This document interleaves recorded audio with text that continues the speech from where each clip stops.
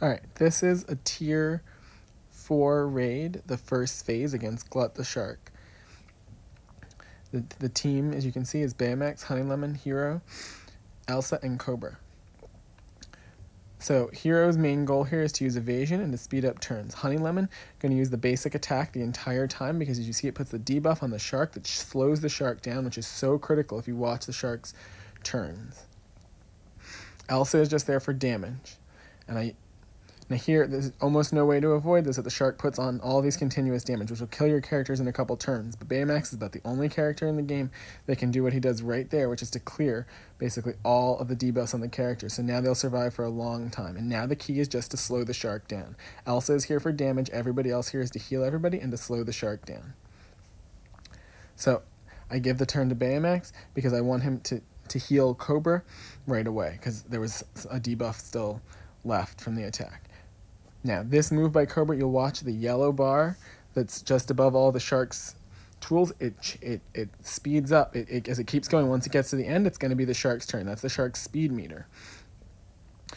Every time Cobra uses that stare down, it makes the speed meter go down, and the shark's turn takes later, which is all you can really do, because eventually the shark will get you with his instant death, but if you take it longer to get his turns, then you're going to be spared. Now you can see the shark is taking a turn, and this move is really hard to deal with, but there was some evasion in there which prevented some further damage because Hero was on the team. Also, you notice Bubbles almost gets killed there, and he would die with that damage that's put on him, but he has the ability to cleanse himself, which is why he's so important, because he can cleanse the characters. Notice Hero had helpful immunity, which was provided by Baymax, because they're from a previous move, because they're both big Hero 6, and so he wasn't hurt by the shark in that instance. And here you use Cobra's stare down because it brings down the shark's yellow meter that's right above all the shark's skills. You can see the shark's meter is now at about 0. Now it's very tempting to use Honeylemon's powerful attack or second thing, but the shark won't get stunned, and it's important to keep slowing the shark down. You see that little red thing, the red debuff next to the name Glut the Shark? That's what slows him down with Honeylemon. And there, Baymax's attack sometimes, as you can see, we just for 2 turns now, Glut's attacks won't be as powerful. It's sometimes tough to know where to use Hero's speed up. In this case, I'm going to use it back to Cobra because it's very important for him to get his attacks going faster. So he got some more damage on to Elsa. Now the only time I would want to use the orange ball, the second attack of Honeylemon, is when the shark gets buffs on him, which would be yellow underneath there, as opposed to the red debuffs that are next to his name.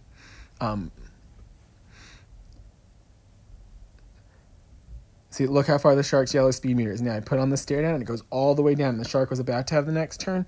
Now all my characters have a turn before that. Now here I'm speeding up Cobra because I still don't want that.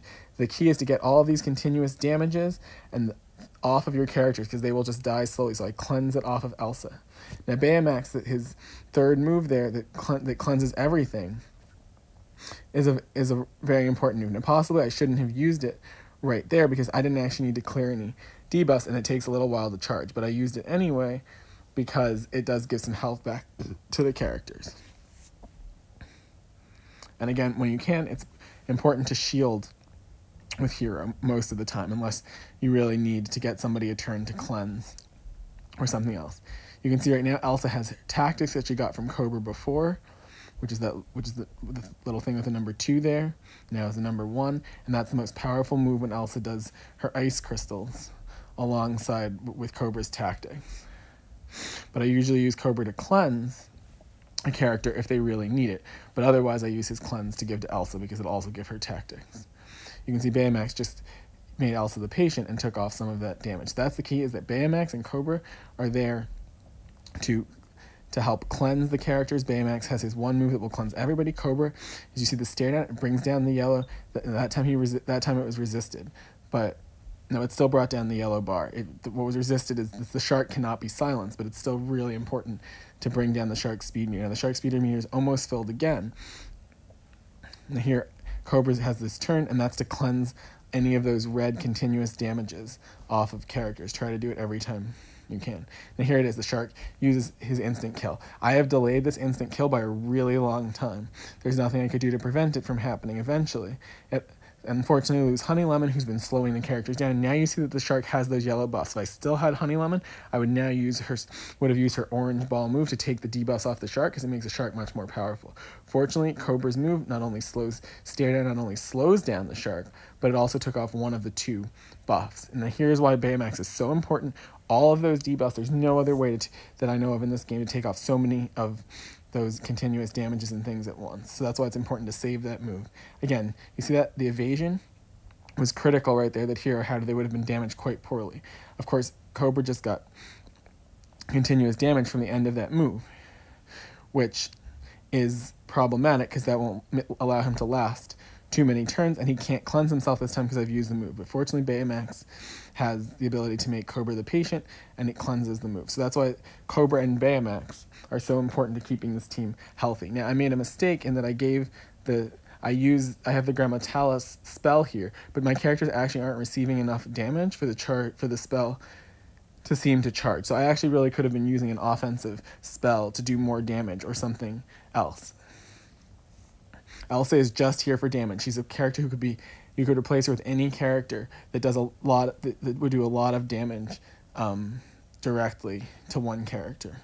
She's actually not necessarily the best one for this stage, because a character who has hits that aren't hits to the entire environment work better, but Elsa is my most powerful character in any kinds of moves. So you can see again here, watch, here come the shark's speed meter is almost full.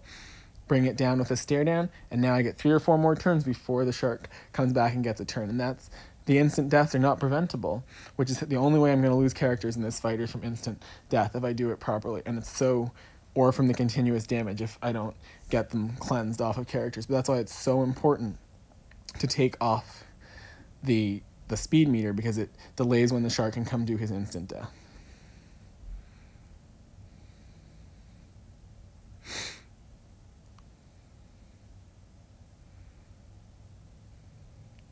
And that's why I use Elsa, because even though she's not known for that main attack, that is the most powerful attack, and then she can do her ice crystals too that I have in any of my characters. But other characters like Moana, Wasabi, characters who are... And again, watch, you see the speed meter go all the way down on the shark from the stare down. It's really a critical move to slowing the shark down. But any character who does damage directly, like Stitch or somebody else, could be used in the place Elsa is. That time I used Baymax to cleanse himself, since he had the damage on him. And then there I speed up Cobra, and here I'm just going to give the tactics to Elsa because nobody needs to be cleansed, and that really makes her ice crystals move work better, and that's the most powerful attack I can do. That was 9,000, 3,000, another 6,000, so it was about 18,000 damage. Now here, this is unfortunate that I lose Elsa. That's a reason why you might want a tank like Baymax to be taunting more of the time, but then I would have lost Baymax, and without Baymax, as you can see, the instant death move also causes all kinds of continuous damage on everybody else, which without Baymax, I wouldn't be able to cleanse. That's why Baymax is probably the most important character here, along with Cobra, because Cobra is stopping the shark's speed meter, but Baymax is taking off all of this continuous damage, which otherwise would just end this fight very quickly. That's why this is able to last so long. And you can see Hero's usefulness there, where he has the evasion on all of these characters. Now that I've lost Elsa and Honey Lemon, I can't really do a lot of damage. So this is where I would start to consider, since I have more attempts, that I just want to get some of these characters to escape. Now Cobra can still do some nice damage, but it's not really a ton. And Baymax is very important. So at this point, I really do actually want to get Baymax out of the fight. If I had done this properly, I might have given a chance to get Cobra out of the fight right here, but instead I use him to slow down the shark. And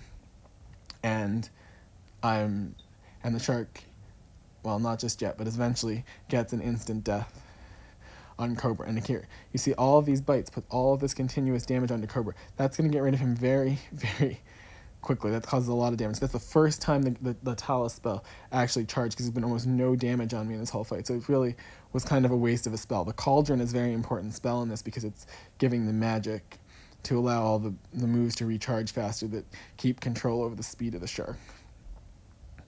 And I used Cobra to heal himself. It took off some of the continuous damage, allowing him to survive.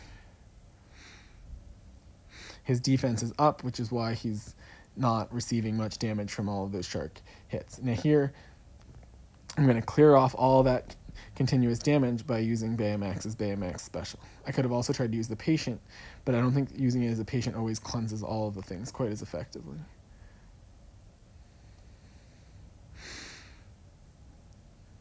And see again there, the shark speed meter, that time it wasn't affected, so that was a little bit of a problem.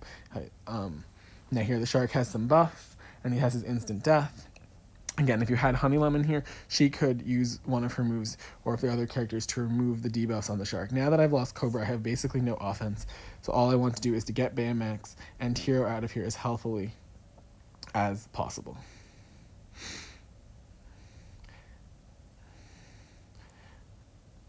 But since now there's all this continuous damage on Baymax, I'm not going to try to escape just yet, because he might not escape successfully, and I can cleanse him in that way.